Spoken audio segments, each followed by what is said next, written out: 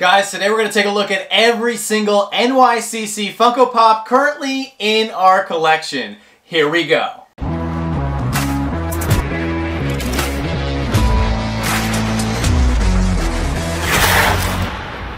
What's going on, everybody? Welcome back to the channel for a very special video as we're going to be showcasing every single NYCC Funko Pop exclusive currently in our collection. We thought this would be a really fun video to do considering we are leaving for NYCC today. We absolutely cannot wait for the con. We got a bunch of videos that are going to be dropping right here on the channel, so make sure you guys are subscribed so you do not miss out on any of that content. Without further ado, let's jump into every single pop from NYCC that we currently own. All right, guys, we're going to kick it off with the con sticker version of Boba Fett from 2021. I absolutely love this one. It is the unmasked Tusken Raider version of Boba Fett in the Mandalorian style box, commemorating his epic return to the Star Wars universe in The Mandalorian Season 2.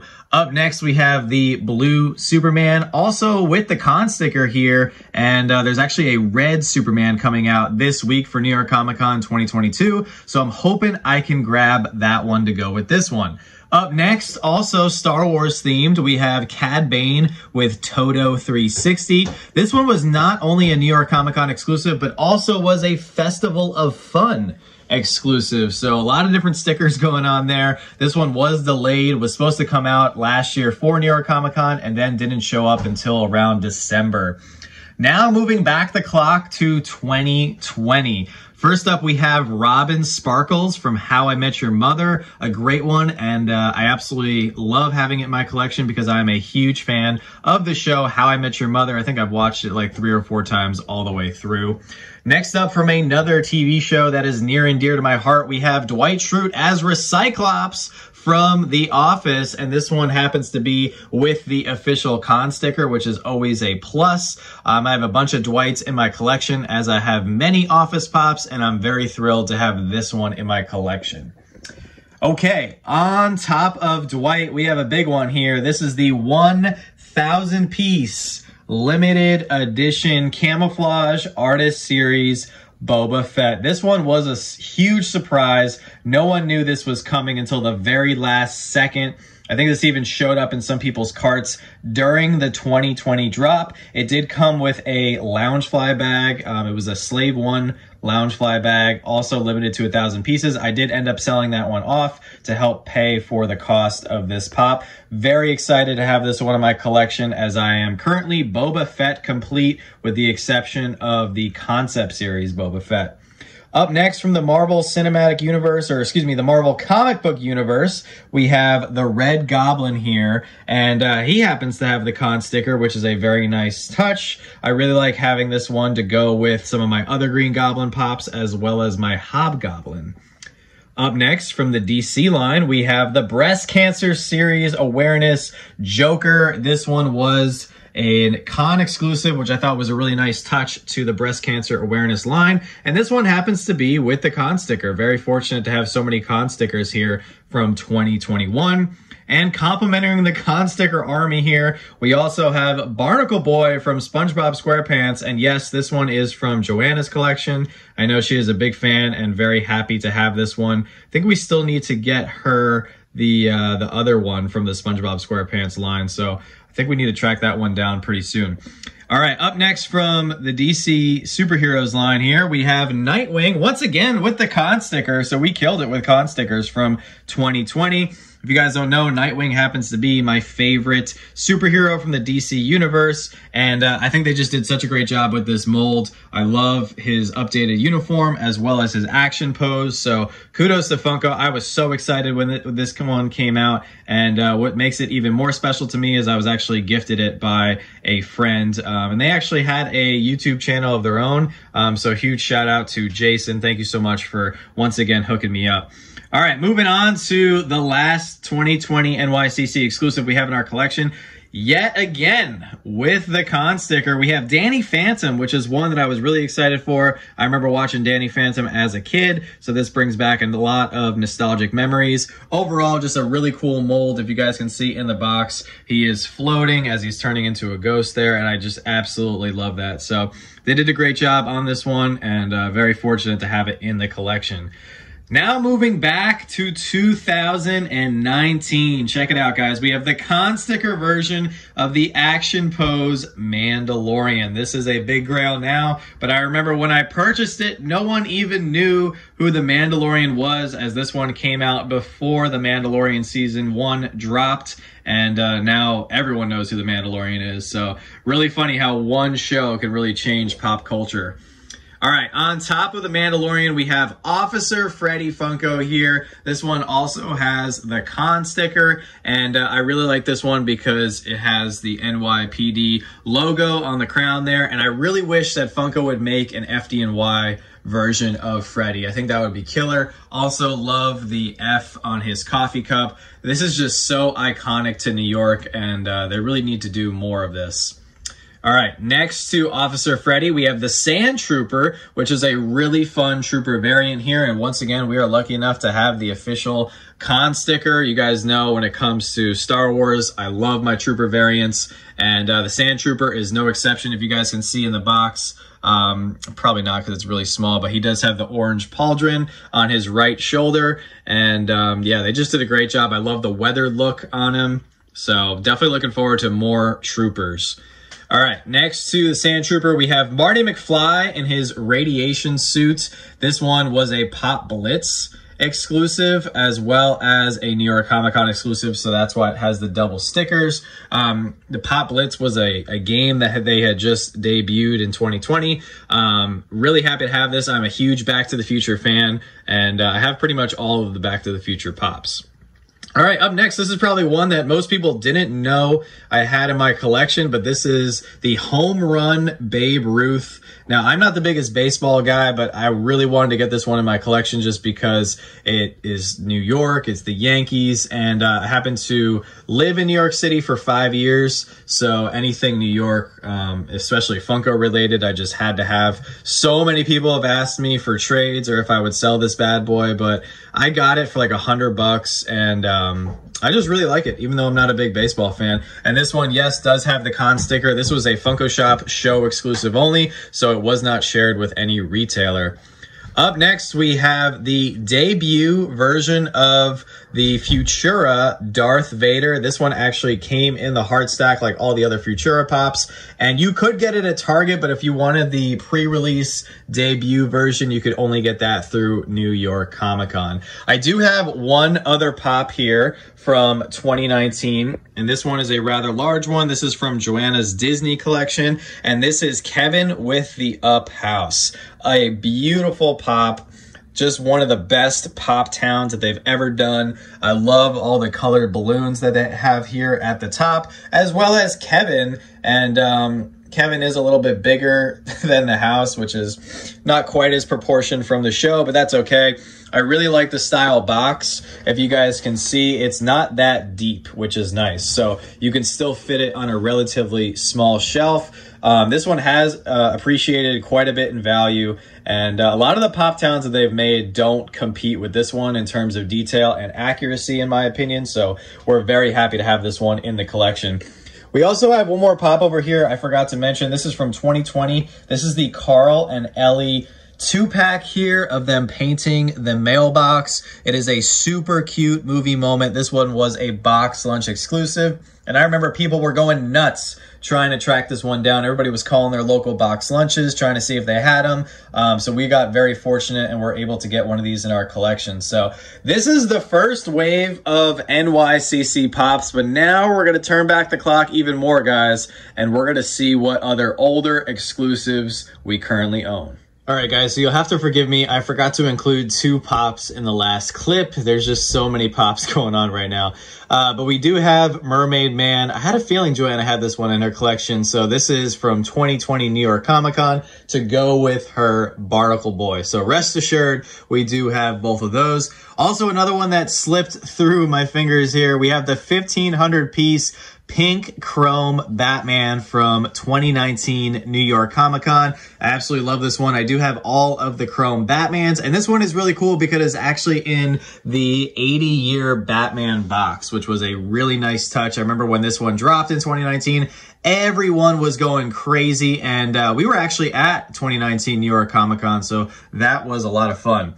All right, so now moving into 2018, we have the 2018 New York Comic Con glow-in-the-dark Killer Frost from the Flash TV show. We absolutely love the Flash TV show, and I even love this pop more because I got it from my good friend Vince over at the Papa Duo. He was actually able to go over to his local store, My Pops, and grab this one for me, so it's very special to my collection. All right, up next from the Marvel Universe, we have Carnage, and this one is actually the Carnage mold that they used for the Blacklight Carnage pop. I absolutely love this one. All the tendrils going out of control. This is also the same mold that they used to create the Freddy Funko as Carnage, which I still need to pick up one of these days. All right, continuing with the Marvel theme, we have Spider-Woman, and this one was a very difficult one to track down. I only got this one pretty recently. I guess they just didn't make a lot of this exclusive for that year, and I think her value is going to go way up once we eventually see Spider-Woman in some sort of Spider-Man content, whether that's a movie or a TV series. All right, up next we have the Flying Supergirl from the Supergirl show. Just like the Flash, we absolutely love Supergirl. They have not made many Supergirl pops, and this is the only one from her show. So we were very lucky to have this one, and very fortunate to have it with the actual con sticker, as this one has appreciated quite a bit in value.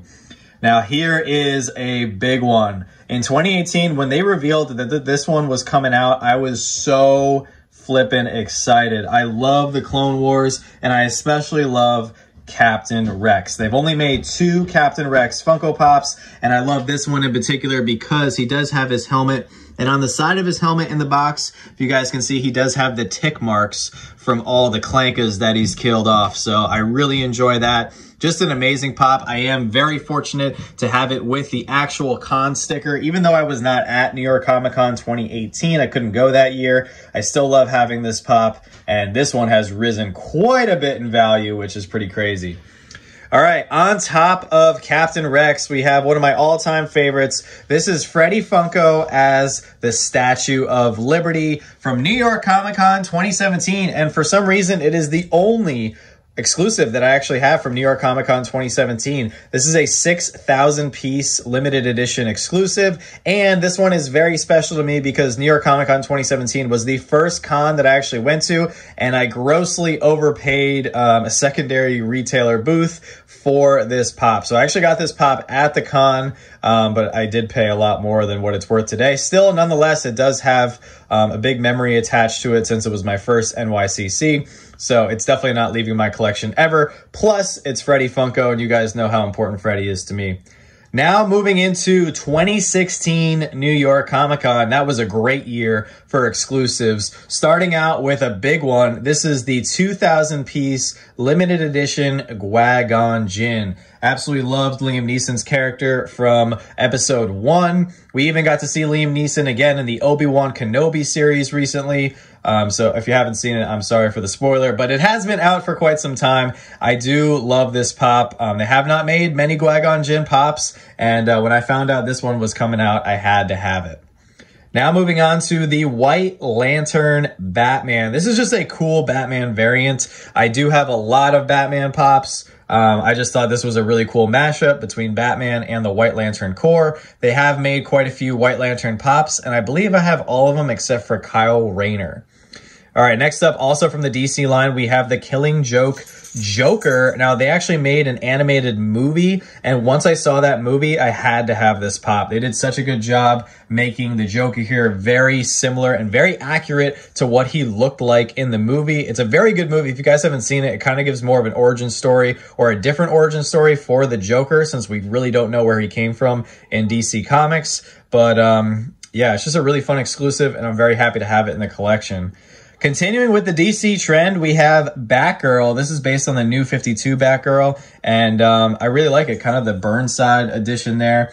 And she's just a really fun variant. I absolutely love Batgirl. She's another one of my favorite DC characters, right up there with Nightwing, and very happy to have Barbara Gordon here in the collection. Now, here's another one. I actually keep this one out of box. This is the Freddy Funko Taxi. I do have the box. He was limited to only 2,000 pieces, and they actually made another Freddy ride that year where he was in the red convertible. That was a San Diego Comic-Con exclusive. That one was only 500 pieces, so I was very excited to grab this one right after the other San Diego Comic-Con ride came out. I wish they would do more Freddy rides. I would love to see Freddy in maybe like a police car or a fire truck or an ambulance, or I really think they have so much potential that they could do with rides in terms of Freddy's, and they really just don't take advantage of that. Also, the detailing on here, I absolutely love this. New York Comic-Con right there on the side of the taxi. Also, one of the reasons I wanted to leave this out of box is we do have Funko on the license plate, and you have the nice Funko crown. And on the back of the pop, it says the Funko Cab Company right there in New York City. And you can only capture those details up close if you actually take them out of box. So there is one of my favorite Freddys of all time, and I think he's going to go up a lot one day. All right. On top of here, we have the oldest ones in my collection and some pretty big ones here. The TIE Fighter Pilot was a 2015 New York Comic-Con exclusive. This one is not worth a ton, but I think it's very undervalued. I absolutely love Star Wars, as you guys could probably tell watching this video, and this is not an expensive pop. However, they just did a great job with this mold. I love the decals on the top of them. I love his center console there, as well as the air hoses. They just did such a good job on this one, and I had to have it for my collection.